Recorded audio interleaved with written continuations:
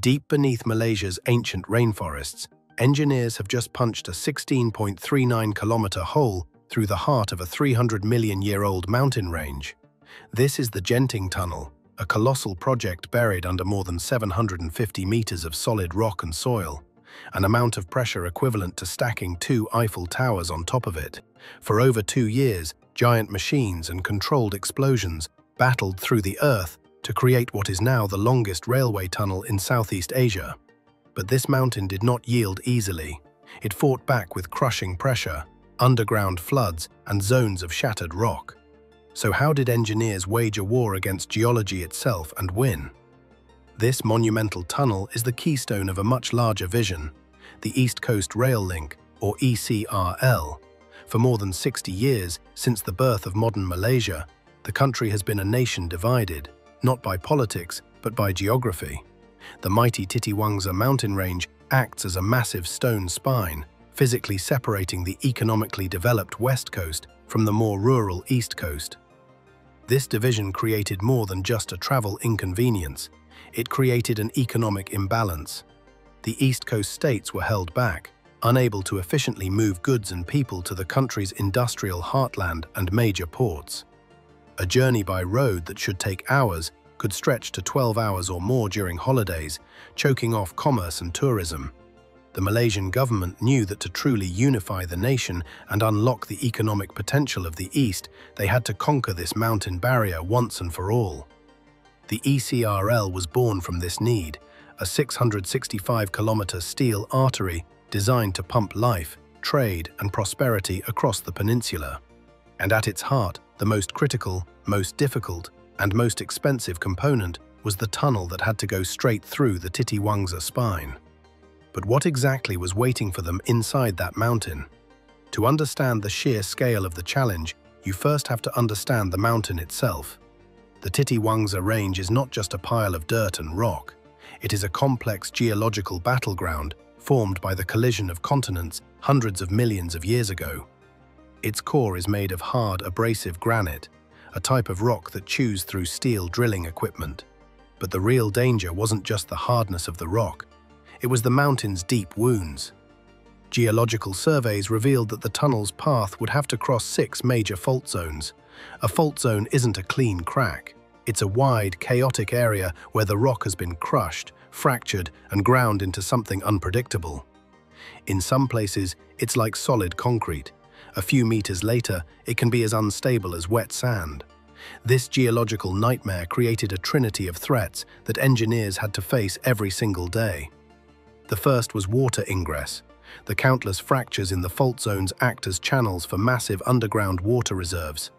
With 750 meters of mountain pressing down, this water is under immense pressure, ready to burst into the tunnel in a high-pressure flood that could halt construction and endanger workers. The second threat was rock bursts. The same immense pressure that squeezes the water also stores huge amounts of energy in the rock itself. Sometimes this energy can release in an instant, causing the rock to explode violently and without warning, turning solid tunnel walls into deadly projectiles. Finally, there was the simple risk of collapse within the fault zones, where the ground was too soft and broken to support its own weight. To fight this three-headed monster, engineers couldn't rely on just one weapon. They needed a hybrid strategy, combining raw mechanical power with precise tactical force. Their first weapon was a pair of mechanical titans, 2 of the largest tunnel boring machines, or TBMs, ever used in Southeast Asia. These were not just drills, they were mobile factories, each one stretching 266 meters long, the length of about 2.5 football fields, and weighing a staggering 1,600 tons, as much as a herd of 250 adult elephants. Custom-built in Shanghai, these machines were designed for one purpose: to devour hard rock. At the front of each TBM is a massive rotating cutter head, almost 9 meters in diameter, about the height of a 3-story building. This head spins and grinds the rock face into rubble. As the TBM inches forward, a sophisticated conveyor belt system carries all that crushed rock, known as muck, from the front of the machine all the way to the back and out of the tunnel. But the TBM's most clever trick happens right behind the cutter head. A robotic system picks up huge, curved segments of pre-made concrete and precisely assembles them into a ring, forming the permanent, waterproof tunnel wall. This single machine performs 3 tasks at once. It digs, it removes the waste, and it builds the tunnel behind it. These mechanical worms were the key to speed, capable of chewing through 400 to 600 meters of solid granite every month. But even these giants had a weakness. TBMs are incredibly effective in consistent hard rock, but they are clumsy and vulnerable in the unpredictable collapsing ground of a fault zone.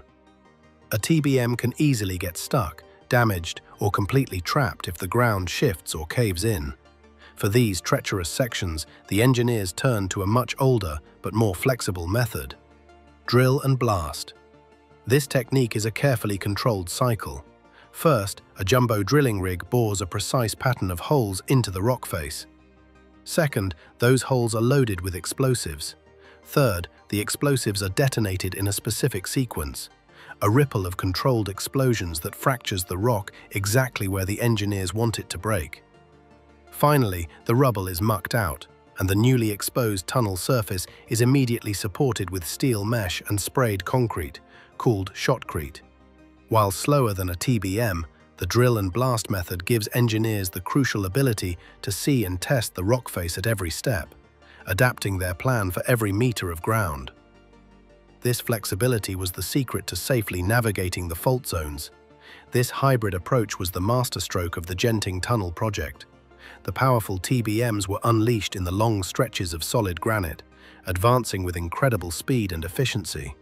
But when geological surveys and probe drilling warned of a dangerous fault zone ahead, the TBM would halt. The specialist drill and blast teams would then take over, meticulously working their way through the broken ground, stabilizing it meter by meter before letting the TBM continue on the other side. This strategy required specific solutions for each of the mountain's threats. To combat the risk of high-pressure floods, engineers used a technique called pre-grouting.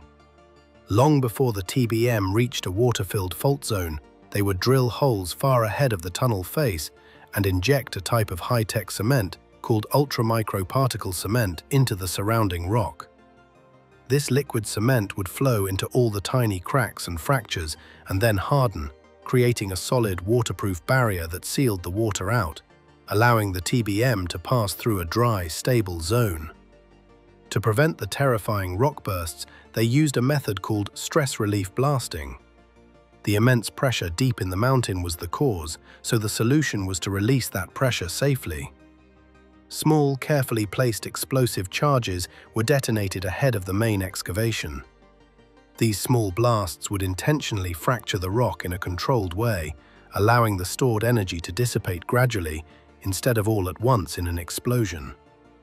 The tunnel supports themselves were also part of the solution. Instead of using rigid supports that would shatter under the force of a rock burst, they installed special, yielding rock bolts and flexible fiber-reinforced shotcrete.